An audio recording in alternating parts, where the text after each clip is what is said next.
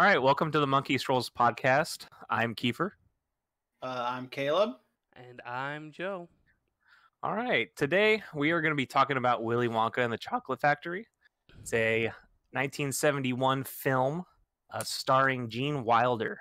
This is the only one that exists if you ignore the Johnny Depp one.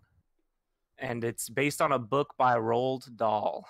Roald Dahl is the way I pronounce it. You have to look how it's spelled. It's like Ronald with no N in there. It tells the story of a poor kid named Charlie Bucket who finds a golden ticket, which is an invite to this mysterious, world-famous chocolate factory. And the film was made for around $3 million, and they earned $4 million. So not a great success in the theater, but they just pumped it out on the TV for everyone, and it's, I mean, one of the most iconic movies ever now. So I'd say it's a success now. But that about wraps up the history of the movie, unless we get into the surrounding drama from the author to the director and all the changes they made. Just a quick tidbit that the writer, Roald Dahl, disowned the movie. He hated it. He hated it with a passion. But we can get into that more after we talk about what the movie's about, because they made some drastic changes. Yeah, what did you guys think? I obviously love the movie. I've got mostly good things to say. Yeah, same here. I mean, I'd seen it from when I was a kid. I've seen it as an adult. Rewatching it, it's just an awesome movie. It's some truly unique and bizarre and interesting things. I don't like musicals.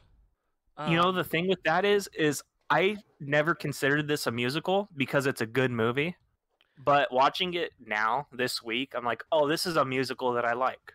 I hate musicals, but I can watch this and get through it without cringing. They sing a lot in this. I don't necessarily like. I don't love this movie. It's fine. I would not have watched this on my own, honestly. Like, I've seen it a million times. I think everyone in the world has.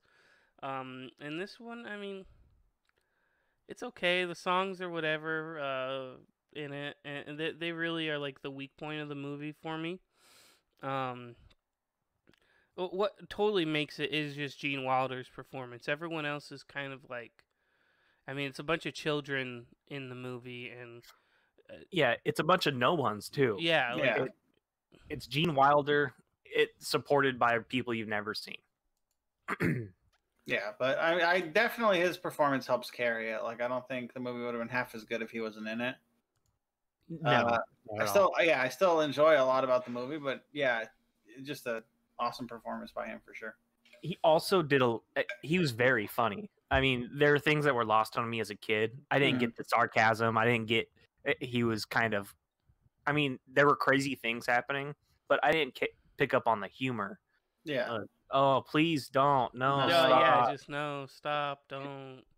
And this kid's like gonna have to get squeezed by a fucking juice press machine. And he said, no, don't. Yeah, these kids are more or less roaming around this factory, killing themselves on his equipment. He's just like, oh, please, someone stop. But it's, I mean, if he didn't say at the end, oh, those kids are going to be fine, Charlie. I mean, we don't know that those kids are fine. Yeah, it's left very open to interpretation for most of the movie, whether or not getting juiced is okay. I mean, forget getting juiced. Mike TV has to get stretched by a taffy machine. He has to wait for Honey, I Blew Up the Kids to air and get that technology. I mean, I'm more concerned about the fat kid drowning in chocolate. Like, that scene realistic. Caused me anxiety from a young age. It's like, what happened to Augustus? Yeah, he just went in the tube where it's all liquid. Like, I don't know if he didn't drown. He probably drowned. Yeah, you're right. I mean, I don't know if you guys do this in movies, but I hold my breath in scenes where people are underwater to see if it's realistic. Yeah. When Augustus falls underwater, I hold my breath until I see him breathe. It's just I do that with all underwater scenes. It's probably why they're my least favorite part of video games. But Augustus could have died there easily. Yeah. Look, man, as a fat kid, that's the way we want to go out, though. Just drowning in chocolate. Yeah, so that scene, I mean, everybody has seen this movie, but in case you haven't, there's a kid. It's the first kid to go. They're being tested. That's the whole movie. Yeah, the first kid to go can't help himself from drinking out of the chocolate river, which Willy Wonka doesn't want people to touch. It's like, oh, it can't be touched by human hands. I don't think he warned them before, but anyways, the kid falls in, and he falls into this chocolate river and gets sucked up and pumped out, and that's the end of his story. But they asked the actor, what did that chocolate river like? Obviously, this set is elaborate and huge. They'd make like this warehouse into a candy land where everything's edible. But this chocolate river, it's obviously not feasible to have hundreds of thousands of gallons of flowing chocolate. But they asked that actor who had to fall into it, like, what was that like? Because it wasn't chocolate. It was apparently like food coloring, water, and they tried pouring cocoa powder into it to make it murky. So there's actually chocolate in there, but it didn't really work out. But the actor just said that it smelled like dirty water. It cracked me up so bad because he had to be in it. Dirty, stinking water. That's movie magic, dude. Oh, it's not chocolate. It's dirty water. Yeah, that was probably one of my favorite scenes where he opens the small door. They're in like his factory's like a fun house mixed with a factory. Mm-hmm. And I mean, when they open the small door into the wide edible candy land, that's probably one of my favorite scenes besides the hell boat. I don't know what that was about. The hell boat is what I was gonna say. It's probably the best scene in the movie just because it's so different tonally than the rest of the fucking movie. Like there's no other part of the movie that's extremely scary. It's like out of nowhere. Yeah, like it's scary for us to think what happened to that kid or whatever, but it doesn't play scary like if you're a kid or something and you're watching it. The hellboat scene's fucking horrifying, and Gene Wilder just screaming. Just no one knows where we're going, and then there's just fucking video of like a bee or some like nightmare wasp, and you're like, what the fuck? Like that's actively terrifying. Like that scene's fucking nuts, and it had the only time a scene like that's gonna be put in a movie is in the 70s. Like that's the only time that's ever gonna happen. It's flashing with like psychedelic colors, reds, greens, purple, blues. And on the wall, there's just like a chameleon and a worm crawling across a guy's face. It was like pure terror. Yeah. Out of nowhere. And then after that, they're just like, oh, we're here. Let's go in the room. Kiefer, it sounds like you did a little bit of an investigation into like the changes. Because I know there were changes made. I just don't know what they were.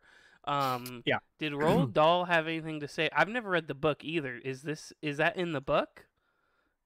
So I haven't read the book. I need to, and I'm going to because I love this movie, and I just keep forgetting it's a book because this movie is perfect. I don't often think of Willy Wonka as a book. It's a movie, but I need to go read the book.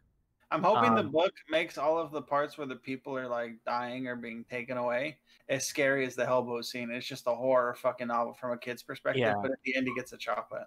It's definitely one of the things I'm most curious about. I want to know if there's those scary elements or if it's just if he's just eccentric. Yeah. But yeah, that scene's fantastic. I mean, every kid gets their destined end by their own vices. That's kind of the whole point of the movie. Really, is like the fat kid can't help himself. The kid that wants to be on TV can't fucking wait to. Can't control himself and has to get in front of the TV. It's about self-control, really. Yeah, it didn't dawn on me till this viewing that each time that they get eliminated is kind of catered to them. Yeah. Obviously, the big candy room, the overindulgent kid can't help himself. Yeah. The TV with Mike TV is kind of on the nose. Yeah. Veruca Salt, the golden egg. Oh, my favorite one's probably the bad egg. Because there's just like because just the part where she falls in the hole, and then he's just like, oh, guess she was a bad egg, and then he's just ready to move on. Like that shit Alright, kills me. Next. Oh yeah, that goes to the furnace, and her dad's just like, what? Yeah, it's like, and then he goes into it, and he's a bad egg. Like that part's just funny. Because it's simpler than the other ones. The other ones are so elaborate. She just starts singing like she's gonna take over the fucking world, but falls through a hole while she's singing, which is fitting too. I think that one's perfect. Yeah. So I think there's some overlap between our favorite scenes. Joe, did you have something besides the iconic Candyland or the Hellboat? I like all the scenes where, in the beginning, where it just shows how desperately poor Charlie's family is. His mom's got to work all night washing clothes, and his grandparents are all apparently invalids and stuck in bed. I really liked all those scenes. Yeah, they give Charlie a solid foundation. No, I mean, it's obviously, like the beginning is for me not the beginning of the movie, but when they first are going into the factory, I like the most because it's that like, who the fuck is this Willy Wonka guy? No one's seen him in a year. It says they say like 20 years or something crazy, I think, don't they? Yeah. And then he comes out wearing a purple suit with a cane, and then like pretends to fall over, but does a cartwheel, and like you're like, what is okay? So this guy's got something going on here. That's weird. And then going in, and it's just like they get all tangled up in this room, and like, who's touching me and pushing around, and it just it's like a funhouse little thing that happens, and it really lays out like that something is going to happen weird here. Like it's not just going to be the tour of a factory. Yeah, I mean that's a good part to like because I mean the most iconic part of this movie for me is Gene Wilder, and I guess that the whole elaborate him walking out of the factory and the cane getting stuck in the ground and him somersaulting, that was his idea. That wasn't part of the story, I guess. I mean, maybe it was, and maybe he read the book and that was something that he wanted to make sure he got to do. But he said that he took the role with one condition, that he does that because he wants everyone to be wondering whether he's lying or telling the truth for the rest of the movie. So I think that he just was so perfect for that role. Yeah, it definitely worked. I mean, that's exactly what that scene does, because the rest of the time you're just like, what is going on with this guy? Like, it opens up to he has a room where everything's made of candy that you can eat, and you're like, what? What just happened? What's going on here? Like, who are those little people over there? Oompa Loompas? What the fuck are you talking about, man? Like, just everything Willy Wonka does in this whole movie is the only reason why it's redeeming. And, like, at the end when they go to Wonka's office and everything's just cut in half. Yeah, that's crazy. Him angrily opening the safe to get the photocopy of the the thing they signed at the beginning, the contract they signed at the very beginning. Just opening half a safe. Yeah, how good is that office? Like everything's in it. I love that. I was gonna say when you said was there anything else in the iconic scenes? I gotta say the set for his office was fantastic. Yeah, it was so good. It was so good. Even the magnifying glass he's using to read the contract is cut in half. It's in half. It's just who came up with that? I need to read the book. And how much is different? How much is different? Because I mean, this movie is so good in my opinion that how did the author hate it so much? How different was the book? Because it's going to be so hard for it to be better than this movie. Yeah, usually every movie book combo deals with the opposite problem. So it's going to be interesting if the book's just a fucking stinker, bro. Yeah, I guess the version of the movie that Roald Dahl signed off on, he signed off on it before there was no music. This wasn't a musical. No. they came back and added it, which is so weird because it's such a big part of the movie. The kids all sing. I mean, Veruca Salt, I guess, sings. Uh, the Oompa Loompas singing. Dude, that dude was pissed back in the fucking late 60s, early 70s about musicals, too. Well, it's just weird that how stale this movie might have been if they didn't break into song every once in a while. Mm-hmm. It would have been way more depressing and sad. Like it just added a lot of levity to everything when they're singing. Like if the Candyman didn't break into song and kind of make it feel like a movie instead of like a serious scene, then it's just a man talking to kids. He was just. I mean, nowadays maybe it wasn't creepy in the 70s, but I mean that guy seemed pretty creepy if he wasn't singing for a movie. And then, the parts where Gene Wilder's singing, it just adds so much to his character. Like when he's humming on the boat and all that.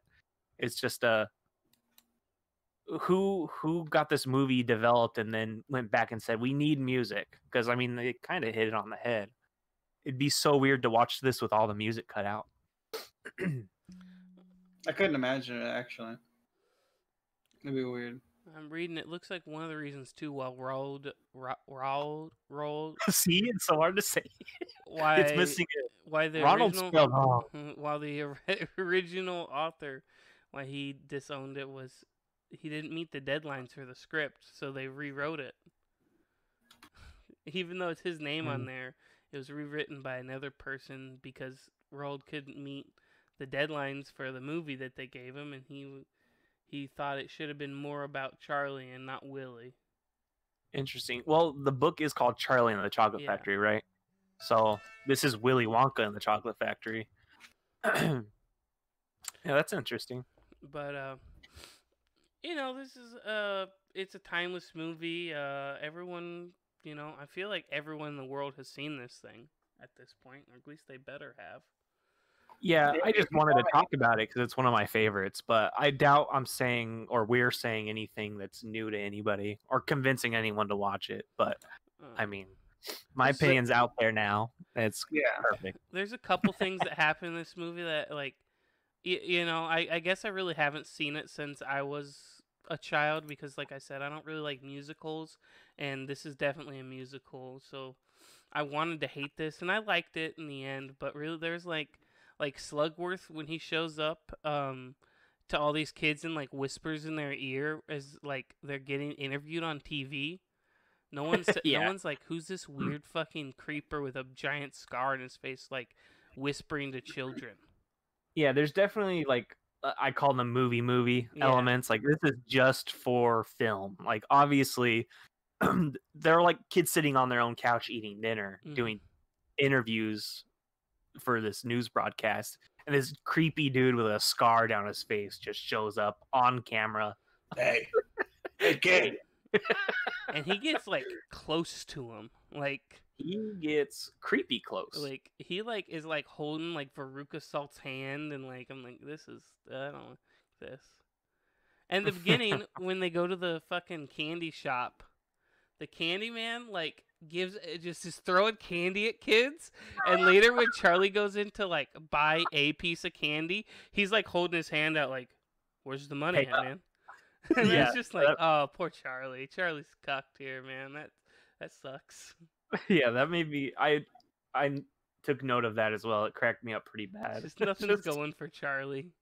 No, Candyman is in the throes of music, just singing his heart out, tossing candy around for free.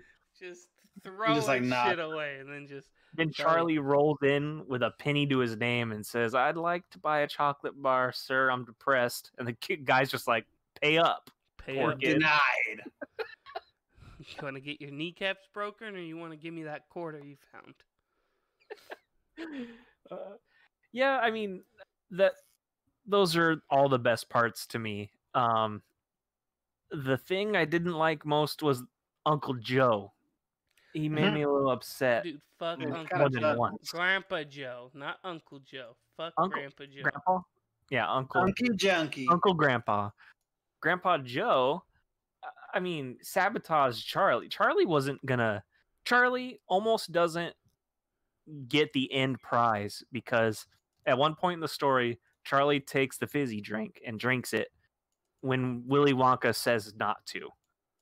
So this is supposed to be where Charlie gets kicked out of the story, but he doesn't because His grandpa made him do it.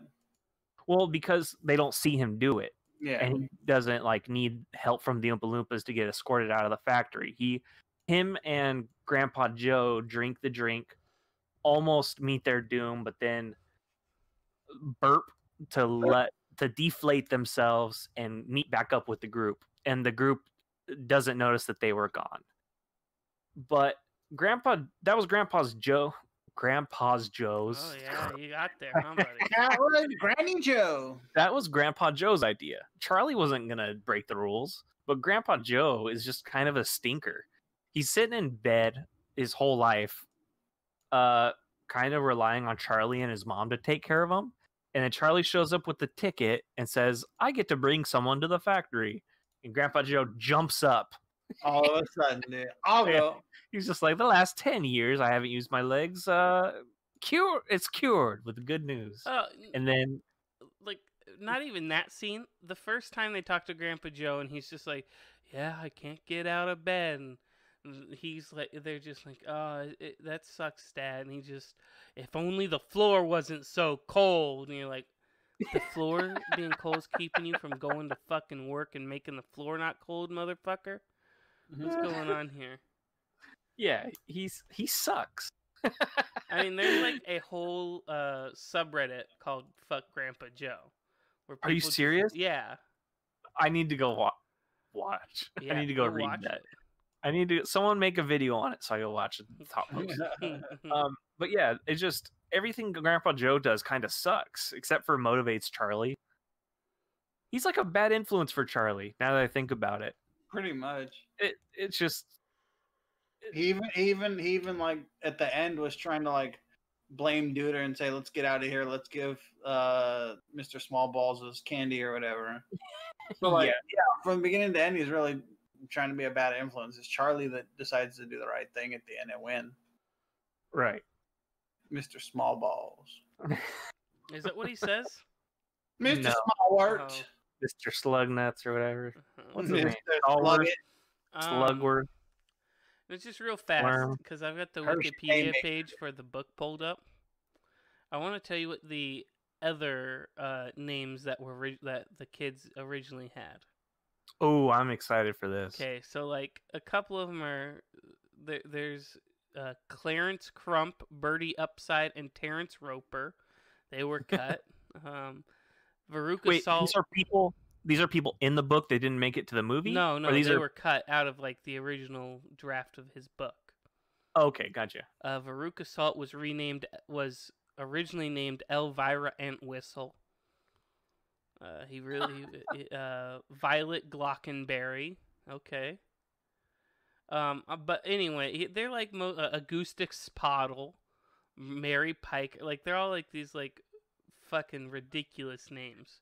Man, Roald Dahl was J.K. Rowling before J.K. Rowling. But Mike TV's original name is what really made me want to say this. So Mike TV was originally named Herpes Trout.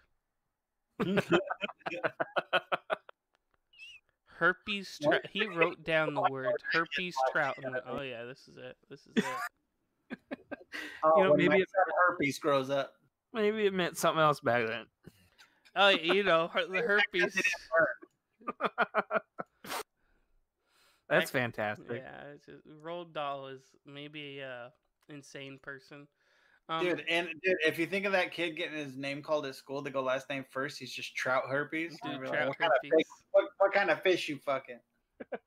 So, Kiefer, you said this movie's full of nobodies, but all the kids are nobodies, but a lot of the parents are pretty well acted character actors. Jack Albertson's been in a whole bunch of shit. They're not probably popular, we're not gonna know them, but he's been in a whole bunch of shit. Have Roy they been in anything Kinnear. notable? Because even the director, well, did the director has a list of things attributed to him, but nothing close to even, I mean, even remotely close to Willy Wonka. Oh no, Who? they're like nothing as big as how like culturally impactful like Willy Wonka has been, but they've all like they're actual like actors and have done a whole bunch of I mean, Jack Albertson was in fucking Chico and the Man. He was Ed Brown, which is like the main character, one of like the main characters, which was a TV show. If you're not 107 years old, Yeah, I'm not. I don't remember anybody for anything Roy besides Kinnear's Gene been in Wilder. like a whole bunch of shit. He I plays mean, Veruca Salt's, or is it Veruca's dad? Yeah. Oh, didn't he play fucking Jim Belushi in SNL? Yep, that's it. Gunter Meiser, who plays Slugworth, played Hitler. I've seen Gunter Meiser before. Yeah. No. But it's got a bunch of character actors. They're not. They obviously didn't do. I think anything as culturally impactful as Willy Wonka. Yeah. Overall, I think good movie. I like it. yeah. What I like about it is that there's things I didn't pick up on as a kid that I can reappreciate watching it now. Oh yeah. Yeah. There's some good humor. It's got a different. It hits different at 30 than it did at 10. Yeah, I mean that mostly everything we talked about pretty much sums up what I thought. I think it's a great movie. I like to watch it around the holidays, for reasons I don't really Yeah, know yet. Like why? I mean, was it it's because you wanted to torment your mom because of the Oompa Loompas? no. I think maybe it was one of those things that was broadcast on television during like Thanksgiving or around this time of year. I don't know. I just remember watching it during the holidays. It's, I mean, centric around candy. The songs, I don't know. I used to play a couple of the Candyman song around Christmas time. I think that was actually performed by a few different artists. The Candyman song. Sammy Davis Anyways, Jr. was like the Candy big one. Man. Everyone was Sammy Davis Jr.'s version of it. yeah, this is my non-holiday holiday movie, so I wanted to Yeah. watch it. There's the lesser known Van Halen cover of the Candyman, where David Lee Roth actually just hits his dick head as hard as he can with some rock candy. Oh, It's like the xylophone. It's my favorite version. Yeah. It's pretty good. Was there anything you guys didn't like about this movie though? Like Things I didn't like. yeah, was there anything that you you know, didn't? I thought that the way that they did the Oompa Loompa songs, where they did the weird text to the screen, like brat, and like it was weird. The rest of the movie wasn't stylized with like Mm. weird, like It I don't just was know. very 70s. Yeah, but how would you say that they did that? Because the movie is just straightforward camera work, but then during the song they did weird, like it looks like a PowerPoint presentation where like they put the Oompa Loompas up in a corner and the rest of the screen is black and they do the bouncing letters like a sing-along song. Yeah. And that felt out of place. I didn't like how they did that. It could have just been That was for the kids, bro. You wouldn't understand. I guess. I mean, Not- it didn't bother me when I was little, but I didn't like that they did that because it could have just been like the rest of the movie. Yeah. So they made some weird choices, but I mean, as far as things I didn't like, it's Grandpa Joe. Okay. Yeah, Grandpa Joe sucks, but I don't really have any negatives about the movie. I like watching it. It's just fun, easy to watch. The songs don't bother. Besides, if you got to spend 2 hours doing something, why not that? Yeah. What about you, Joe? Uh, What did you? I mean, I made it known I don't like musicals. I think all the songs could have been taken out, really, and it would have been a fine. You know, maybe the Candyman song you could have left that in as like, you know, it's a very golden age Hollywood thing to have songs in movies when they probably don't feel necessary. You could have left that one in.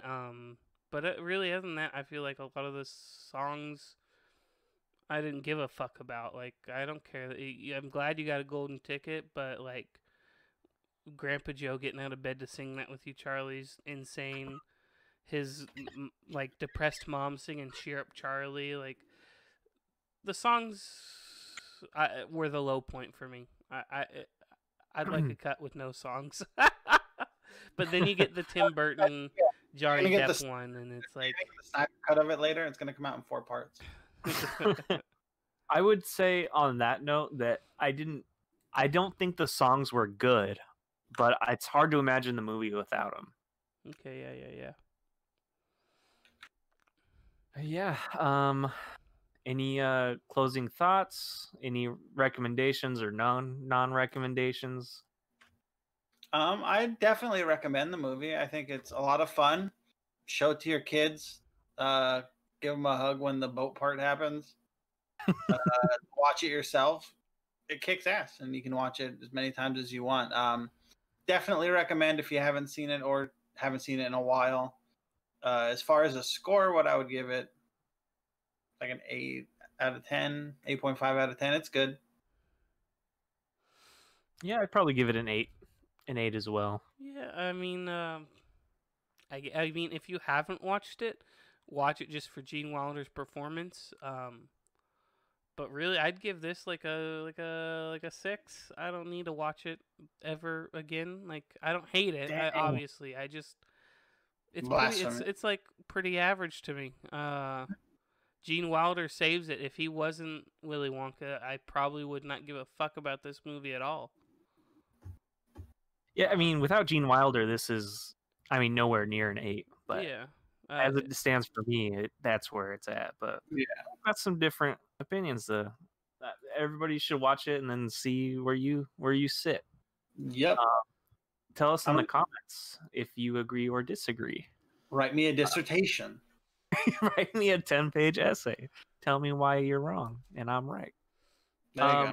Who's choosing movie next week? And is there a movie chosen? It's mine, I believe. Right? Ooh. I think so, because before this was Mortal Kombat, yeah, right? so it's my turn. Okay. Yeah, I have a pick for next week. I know previously we had kind of talked about maybe doing holiday stuff, but I didn't want to do that, I decided.